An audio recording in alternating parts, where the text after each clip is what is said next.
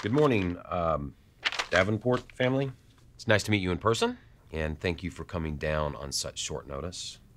Again, very sorry for your recent loss. Thank you, Mr. Nimkrut.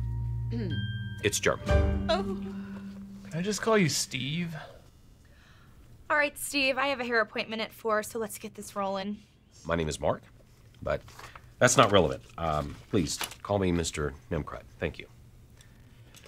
Okay, so did your husband have a will? How can you ask me that? His name was Bill.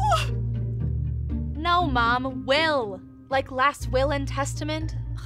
I knew a guy named Will once. He really liked cheese.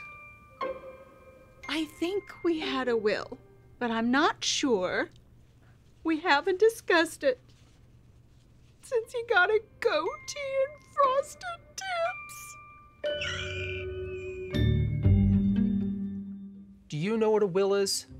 The function of a last will and testament is to provide specific guidance on things like who will inherit property, when and how beneficiaries will inherit that property, and who will be in charge of administering the estate.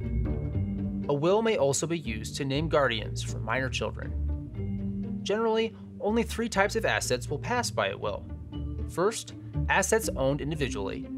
Second, assets owned as a tenancy by entirety, which in some states is joint ownership with the right of survivorship with additional protections for real estate. And third, contract assets. These are assets that are typically fully controlled by the owner during life, but transfer automatically at death to designated beneficiaries, and a will applies where no beneficiary was actually named. Dying without a will, known as intestate, can cause a number of challenges, including the distribution of property under state law, which may or may not reflect your wishes.